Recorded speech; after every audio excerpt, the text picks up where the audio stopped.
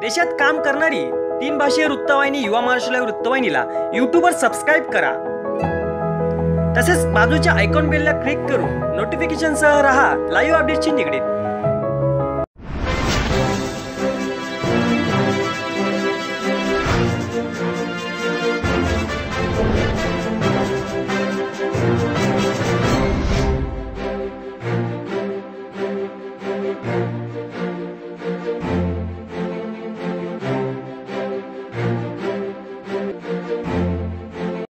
नंदुरबार जिल्ह्यातील सारंगखेडा येथील चेतक फेस्टिवलची बॉलिवूड तारे तारंगांनाही भुरळ पडली आहे।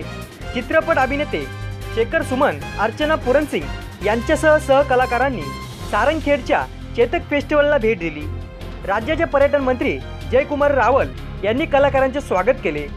चेतक फेस्टिवल समितीचे अध्यक्ष जयपाल सिंह रावल, जिल्हाधिकारी डॉक्टर मल्लीनाथ कलशेट्टी आदी यावेळी उपस्थित होते।